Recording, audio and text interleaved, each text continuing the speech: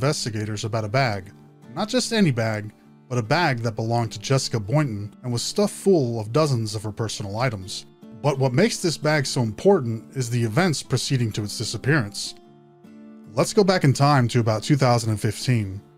Jessica Boynton, then Jessica Lester, and Matthew Boynton began dating when they were teenagers and still in high school in Georgia. Matthew was well known, involved in sports, and the grandson of the county sheriff. Jessica's youth was much less glamorous. She was abandoned at the age of 3 and raised by her grandparents. Jessica fell in love quickly, seeing Matthew as her savior from an otherwise tragic life, and Matthew was quick to take advantage of the situation. Oh, God. Jessica became pregnant at just 16 years old, and with her grandparents' blessing, Matthew and Jessica moved into an apartment.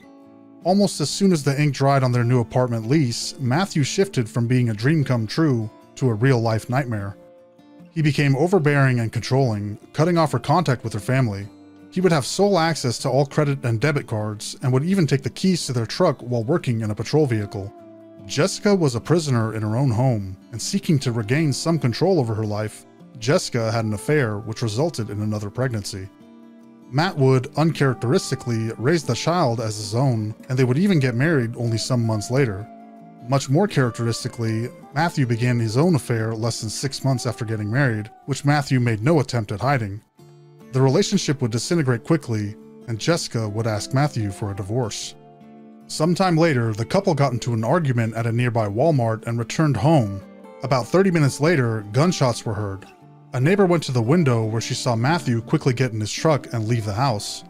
Matthew met with another officer at a local Waffle House, and during that time he received a message from Jessica where she seemingly told Matthew her intent to end her own life.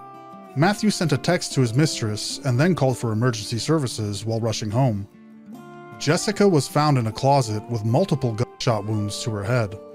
The event was first labeled as suicide, but defying all odds, Jessica miraculously survived. Yep, rule number 1. What did we learn from the Tory Lanez case? Okay, you shoot someone, you best hope that you fucking finish the job. Because guess what? When you shoot someone and they survive, you're fucked. Also, as a cop, he should have definitely known that, because that's why they fucking unload their entire ammo into the unsuspecting and oftentimes unarmed victims of police brutality. But it's always the same shit. Yep, dead men tell no tales. That's how it works. You got a mag dump. It was a short investigation filled to the brim with inconsistencies and obvious cover-ups, which would ultimately result in Matthew walking away from the incident scot-free, and with Jessica losing custody of her children. The case seemed to be closed, and life moved on, except that Matthew would get involved with another woman sometime later who discovered a bag of Jessica's belongings. The exact same belongings that Matthew said he was no longer in possession of in a sworn statement. Griffin investigators needed to speak to Matthew again. The house of cards that had been built over the years were coming down now. This is the interrogation of Matthew Boynton.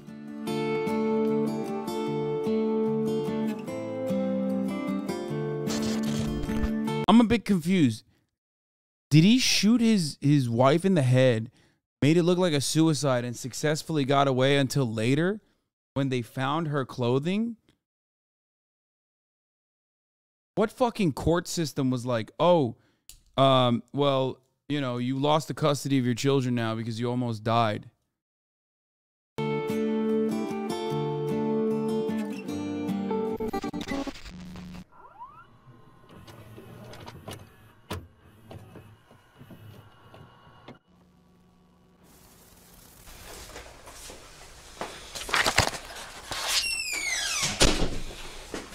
Okay, right off the bat, he's already in fucking uniform. You already know things are not going to go well, okay? And by that, I mean things are not going to go well for the slant of justice. Because when you're a thumb and you're having a conversation with other thumbs, you know that, you know, they are going to be a little bit favorable towards him, especially as it pertains to domestic violence, which is kind of a thing that cops like doing. If you don't believe me, just Google 40% cops, okay? Also, his granddad was the sheriff. So, you know, things are not going to... There is no slant towards justice in this story, it seems. All right, Matthew, I'm just going to start off by letting you know that I am not conducting an internal investigation on you, okay? So Garrity is not implied. Okay, I want you to understand that. What? Okay. All right, Garrity does not apply to this incident, okay? Can you fully explain what that? I understand part of it, just... She's gonna read you Miranda. Okay. So I just want to let you know that I'm not conducting. I know I do IAs, but this is not an IA. This is in reference to a criminal investigation. Okay. Okay.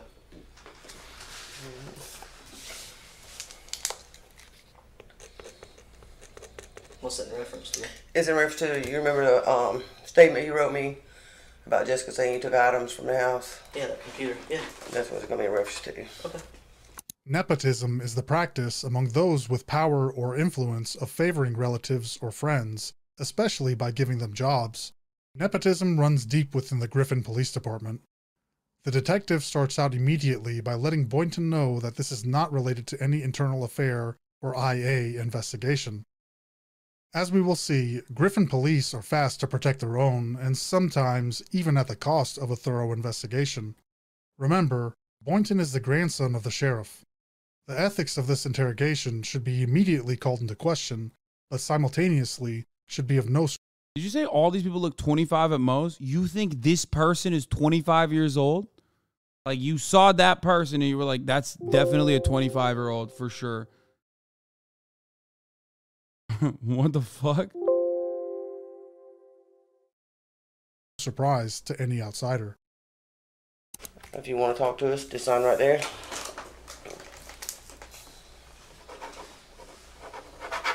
Alright.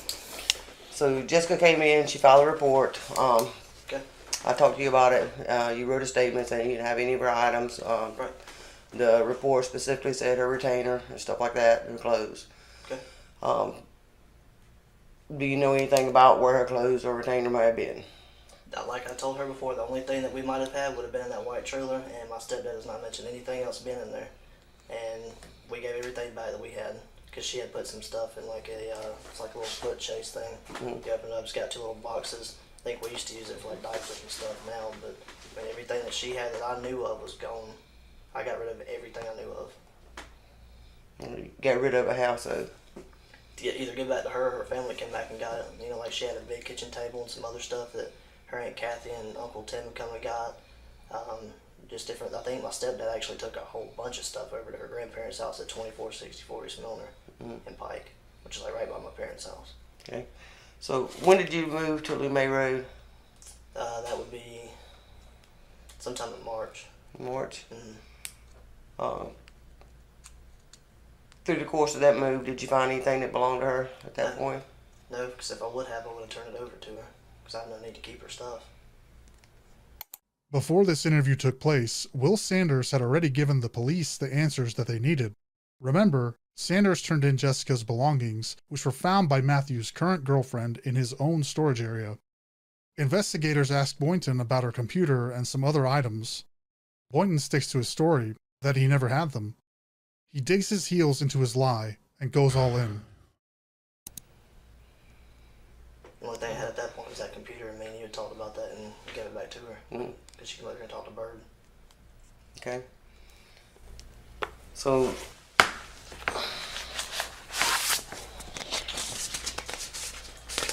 Detective is you Max recognize that bag? from Always Sunny in Philly. Yes, that Jesus bag that Jessica let me use to put all my gym stuff in when we used to be together. Okay. So when's the last time you saw that bag? It's been a long time. Like I said, when I used to work out at, there's two gyms in Thomaston. I don't remember the name of it. I used that one, and I had a gray Nike bag I used to work out in. So I interchanged my stuff like protein drink. Bro, she coughed immediately after the Max Mom reference. That's crazy. Powder shakes like pre-workout, workout shorts, pants. What the cop is engaging here is a common technique that liars do all the time called over-explaining. In order to run out the clock, this imaginary clock that somehow will, allow him to get away scot-free, is oftentimes run with unnecessary details that he can remember. Shoes, whatever. I'd put it in that bag or my Nike bag. Matthew confirms that, yes, the bag is familiar to him. He references it as something that Jessica used and may have been used as a gym bag, but he hasn't known of its whereabouts in a long time. It could have been in a storage shed, he says, obviously still unaware that his lies that he's propped up over the years have been dismantled well before this interview began. Take note that Matthew's demeanor has not wavered since the beginning. He has remained with his arms in front of him, relaxed, with his fingers intertwined. Soon we will see a drastic shift in his posture as he realizes that he's been caught not just in a lie, but a lie that will completely change his life. So when's the last time you saw that bag? I mean, it's been a while. I don't know the exact date. I don't know. I think my stepdad, he had it in the white trailer, and that's been a while. And he brought it, but I haven't been through it or anything. He put it in my storage thing in my house, which is like when you pull in the driveway. Mm-hmm. It's a little storage thing on the right. You open the door and it's got all my stuff in there. I had to clean some of it out recently. That was tossed in there, but I mean, it's in there with a bunch of my stuff, like a brown tub I used to keep in my old patrol car with gym stuff in it and work stuff. Would that be the utility room or carport room at your new house? Yeah. Yeah, that's where I keep, I keep stuff in that, and I keep stuff in, Bro, I'm sorry, when is the last time this cop actually caught someone? Like, what happens when a suspect is running away from her? Like, I can't get over this. She's having a hard time literally having a normal one-on-one conversation. I can hear her breathe, dude.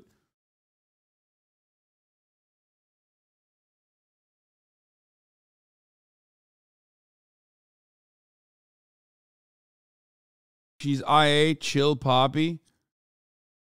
That's true. They do internal affairs. All right, that's right. Yes. She is she. Yes, she is. That's why chat says she's like Mac's mom from Always Sunny in Philadelphia. Also, IA isn't exactly good either. Like, she might be ultimately the good person in this story, because not only is the person that she's sitting across from a cop, but also one that is, one that has shot his former wife. Was considered an office and left the back of my house. Mm-hmm. I just tossed it there for the rest of my job. But it's just an old gym bag.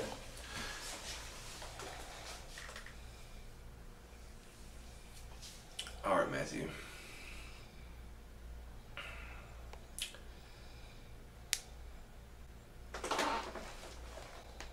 Look.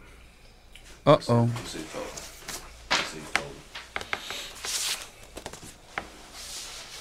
You say she's bi-sitting? Stop.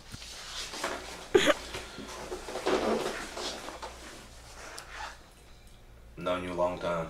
Yes, sir.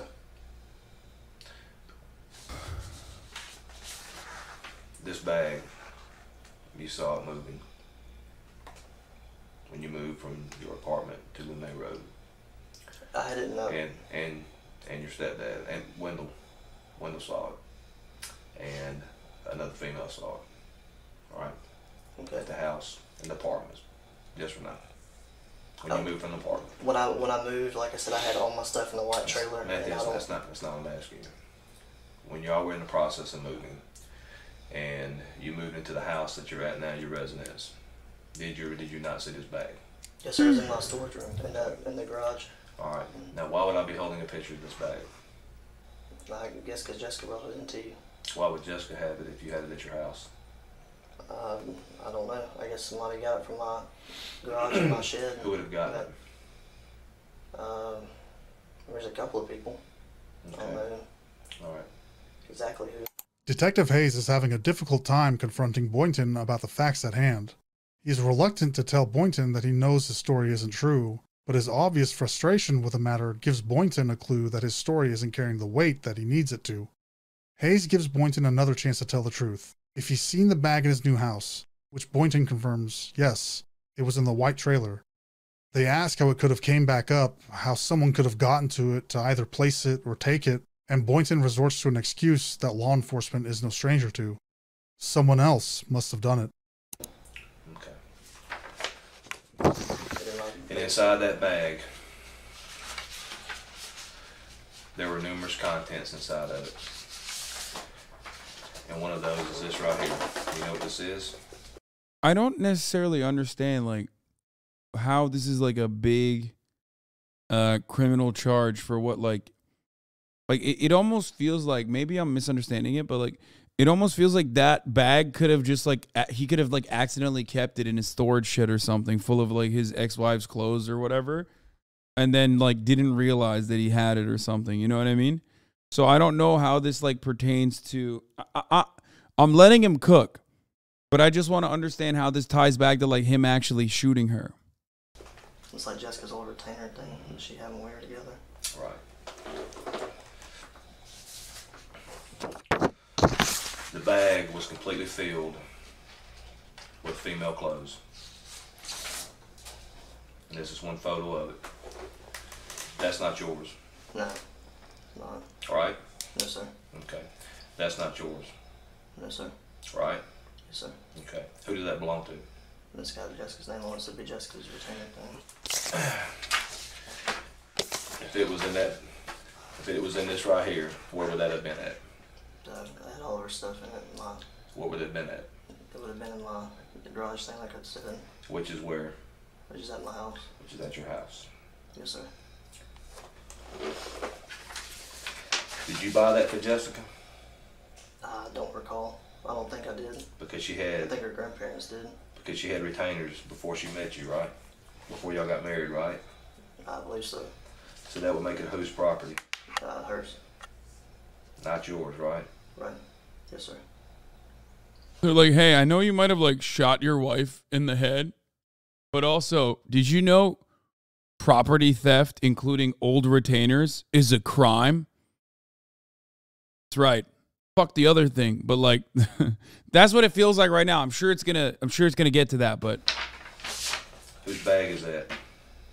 Jessica's. And the contents in the bag? And it's got all her stuff in it. So why would you not have brought that to us when you noticed, when you saw the bag at moving? Sarge, I promise I've not been through that bag. The last time I used that Matthew, bag I was for the gym. didn't ask you that, Matthew. Listen to me, buddy. Whose bag is this? I understand what you're saying. It's Jessica's, and I should have brought it up here. You know, Makes all things, and I don't know anything about your other issue, but all things involved in reference to this case, all the going around, the statement that you wrote, where's the statement at? The statement that you wrote. That statement, I didn't read it. I don't know what the statement said. What did it say? It's just very brief. I gave Jessica her property like I gave her a computer and everything. Right. Yes, sir. Whose is this bag? It's Jessica's.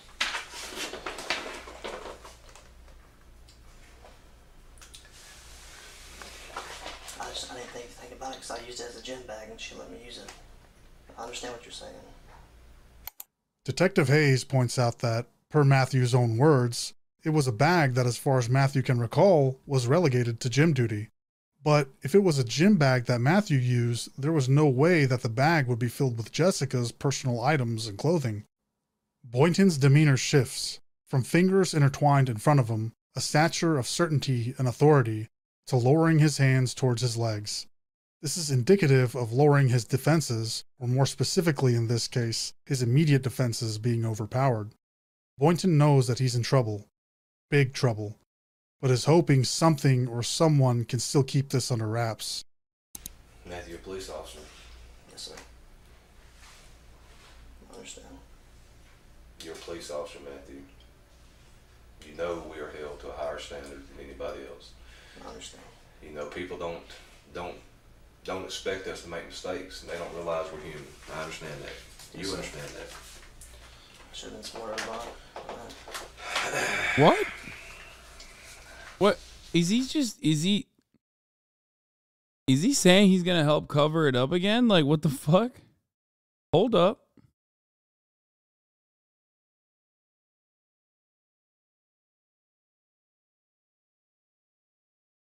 I don't get it. Like, Gary's no longer in the room, you know? Don't worry about it. I got you.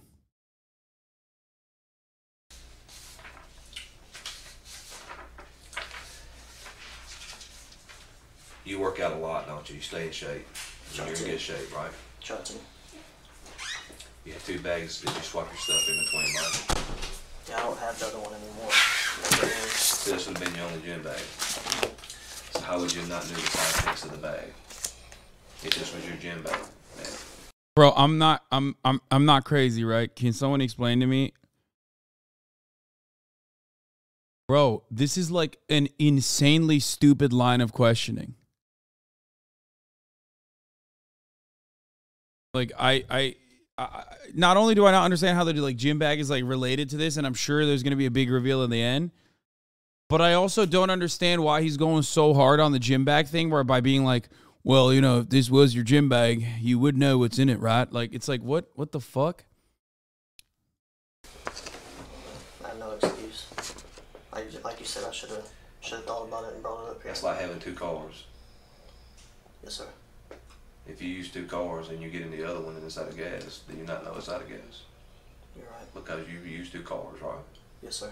If you were using this, being slap full, when I say it was slap full, I mean it was, I want to say, just a guesstimate, probably 30 or 40 articles of clothing in it. You would have known. I mean, it almost looked like when whoever packed this bag had packed this bag to move. Yes, sir.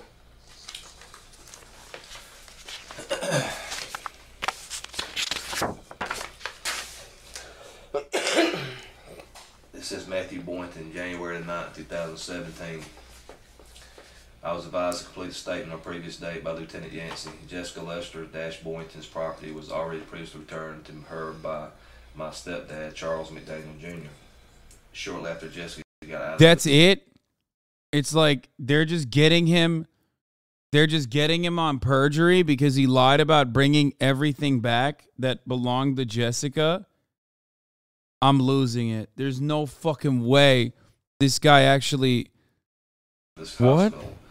The dining room table, along with other items, were picked up by Kathy Zellner for Jessica. The remaining items, such as Hope chest clothing and other miscellaneous items, returned to Jessica. I did not have any other items of Jessica's.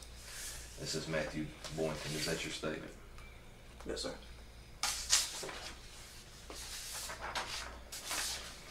Who's that, Matthew? That's Jessica's bag. Jessica's retainer. You understand you didn't buy that. I understand. That does not make it community property. I understand. That makes it her property Yes, sir. that you're in possession of. Yes, sir. I understand.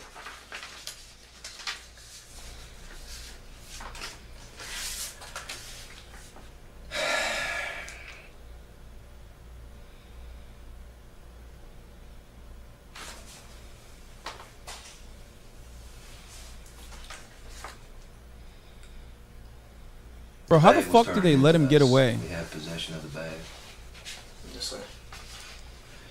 We have evidence that says it came out of your storage room. Is that true? Yes, sir. Is there anything you'd like to say? No, sir. I said I was just done with my part script. Do you believe that statement to be accurate and true? Not now. Did you believe it then? No, sir. Detective Hayes is in a position that's even worse than before. He now has to deal with Boynton as not only a suspect, but a suspect who is a uniformed officer, who is most likely guilty of a crime, who has unwaveringly lied to the police, and who is the grandson of the sheriff. Detective Hayes knows that regardless of the outcome now, his career has most likely been jeopardized. Matthew Boynton's actions have now seemingly directly affected Detective Hayes. Boynton admits for the first time the origins of the bag, that it came from his storage room.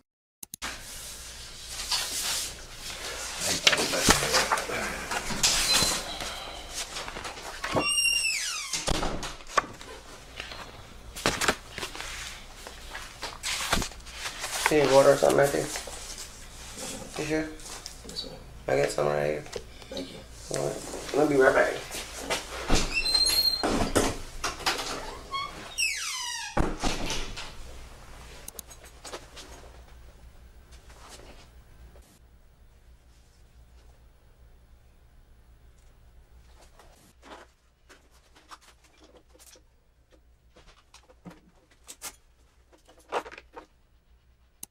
While Detective Hayes is smoking a cigarette and pondering the predicament everyone is now in, Boynton begins to remove his gear, seemingly knowing that the end result would be his termination as a Griffin police officer.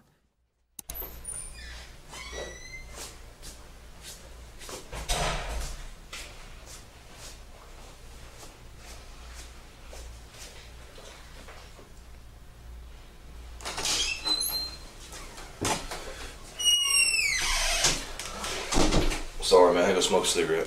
You're good. Man, I'm walking around outside. Why Yeah. would you say you didn't have the damn bag when you had it? You know you can't give a sworn statement and lie on it. I know, Sarge. Why would you do that, Matthew? It was a bag, man. It wasn't. It's not like it was. Talk to me, man. I mean, help me understand. This is some hard-hitting police work. I feel safer. Yeah, I mean, look, there ain't no dirty bag stealers out there running in the streets, okay? Just like there ain't no top-of-the-hour ad watchers out here, okay? Because at the top of the hour, there's a 3-minute ad break. Now, if you no longer want to see them ads, all you need to do is subscribe for $5 or for free, okay? Chances are you've already subscribed for $5 or for free, or maybe you got gifted a sub. And therefore, now you are avoiding the top of the hour. But if you're not, you know, those are the methods to do so. All right. Here's the 3-minute ad break at the top of the hour now.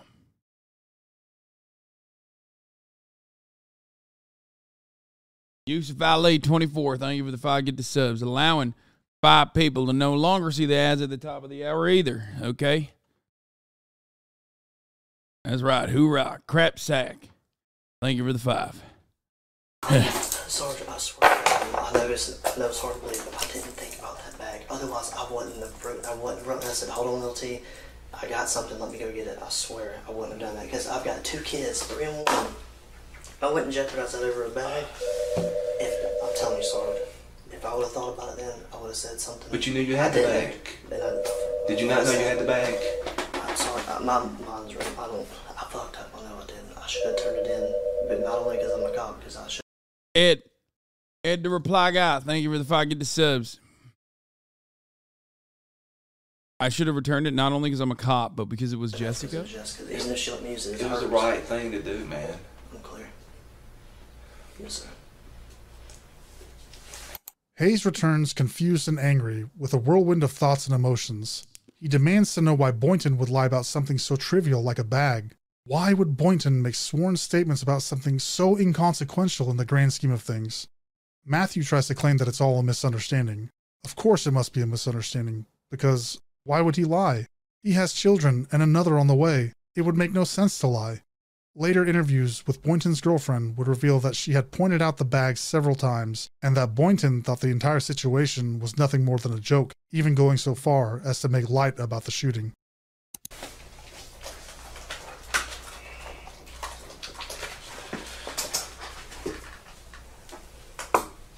If I would have thought about it then, I wouldn't have messed up and been in this position because of my kids. But why didn't you turn the bag in when you damn moved? I don't know what Because I was thinking. I don't know what I was thinking then. Did you think you was gonna get in trouble if you turned it in late? I guess. I don't know what I was going through in my mind. What do you think should happen now?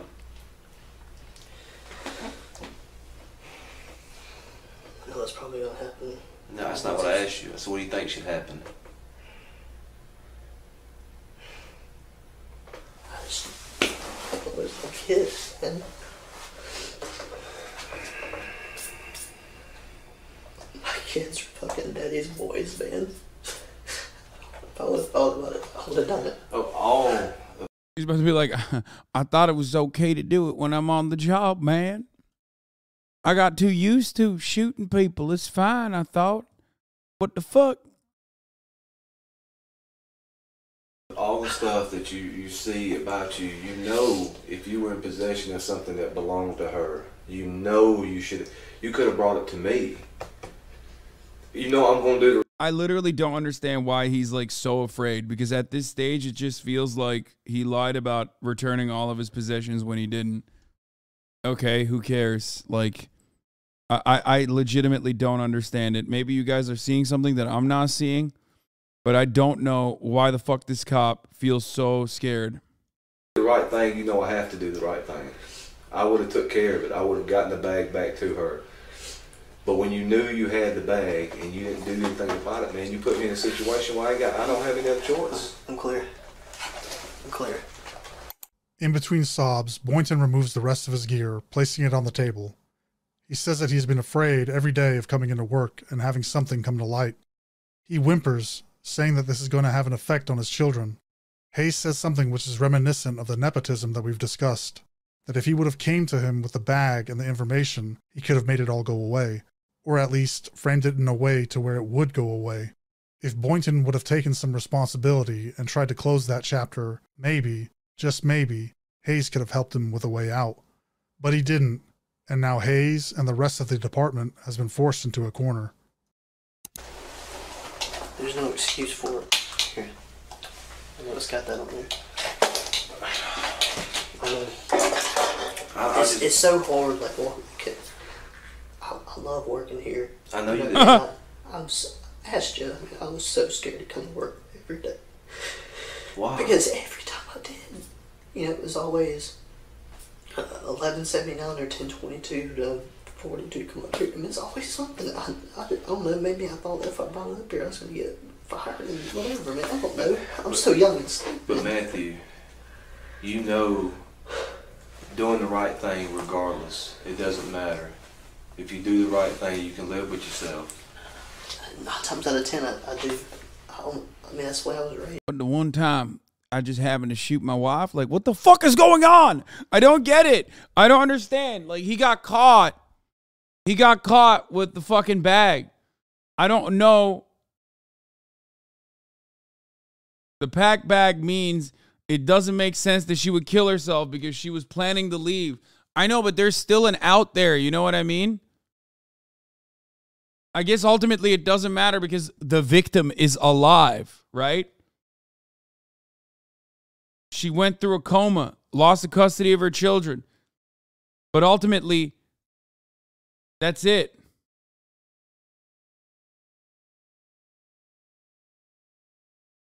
That's what happened. It's But you know that. You know that you have to do the right thing. And when you found, even if you found the bag, you should have said, hey LT, hey SAR, hey whoever, I got something, man. Stop for a minute and talk to me. I don't know what I was thinking then. I don't know if it's because I was scared. I mean, I told you, I come to work every day scared now. There's no excuse. I'm not trying to make one for myself. Hey, LT, I shot my wife in the head. Anymore. It's just like, the only thing I can think about now is my kids, man. My kids, I'm daddy's boys. The baby especially. What? I took him in like he's my own. And I'm not setting a good example right now. Oh my God. Wait, what? I always try to show my kids what's right. But you know, when you swear an oath, we swear that we're Is he gonna saying that? uphold the law, Yes, sir. regardless. And you know you can't lie. You can't lie in an investigation. You know that. I don't know what I was thinking. Like I said, I don't know if I was scared or what. I don't know what was going through my mind then. I thought she cucked him, but I didn't realize she had a child from the cucking. Does that make it right? No, it doesn't. I know that. I know this is everything I've ever worked for, like out the door. My main concern is my kids, man, because I've got primary custody over them. And this is gonna set me back if I get locked up for this. I'm gonna go down and see him every other weekend. She's not gonna take care of him like she's supposed to. Like, she's supposed to put him on her insurance. I had to do that. But Matthew, if you did what you were supposed to do, we would not be here in this situation. You think I want to be here? No, sir. I would rather be anywhere else than be here. Clear. But if you had done what you were supposed to do, we would not even have to be having this conversation. You wouldn't have to worry about it. Yes, sir. But you know that we have to do the right thing. We have to do what people pay us to do. You know that. You know that, especially with me and Lieutenant Yancey. You've known us a long time. Yeah. I don't want to lose the primary custody of my kids. Like, I know, I mean, no matter where I go now, I'm not really going to get a good job now, but like, the main focus is my kids, man. Life is not over with. Everything happens for a reason. Just hang tight, okay?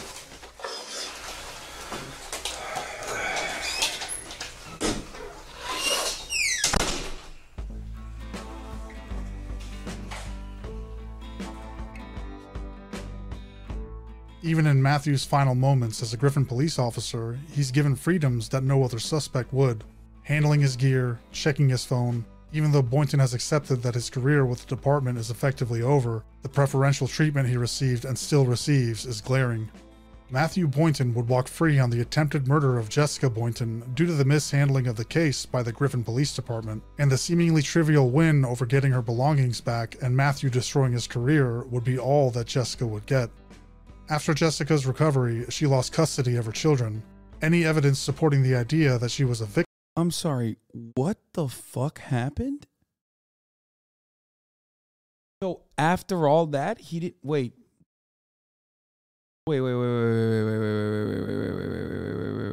Jessica Boynton.